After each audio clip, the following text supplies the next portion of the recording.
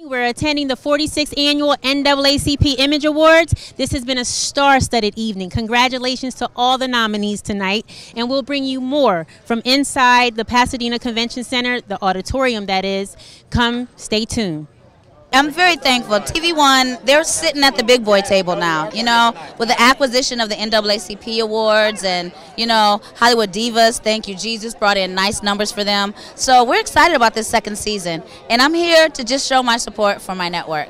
And I'm here to ask you about the image of black women on television. Oh, wow. Because you, I mean, I just want to see you more. Every time I see you, I want to see you more, especially in film and television. And it was really important to me to do this reality show because a lot of people think I'm really the hoochie that I play in all my films, but I'm really not. I really am about women and female empowerment and us getting in the back behind the camera more than just being seen in front of, because all the power lies behind the camera. So that was my intention when doing the Hollywood Divas show, was to show the world that I'm more than just, you know, a hoochie.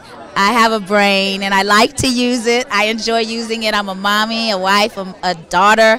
So, you know, they gave me a platform to really show my thing. And you're at HBCU. I heard you went to Howard. I went to Norfolk State. So yes, girl, that's right. How let's talk about just the issue as far as education and just even diversity for you. How important is it for women to be represented on the screen, black women in particular? Yes. How important is it to you specifically? Very important to me that women are represented positively and uplifted and real.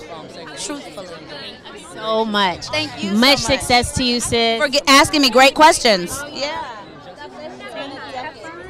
Oh, great. It's unfortunate, but it's real. Oh, yeah. Absolutely. We've seen injustices with the Michael Brown case and the Garden case. What do you Yeah, I want to think, ask you. as an organization, what are the main issues that you need to address?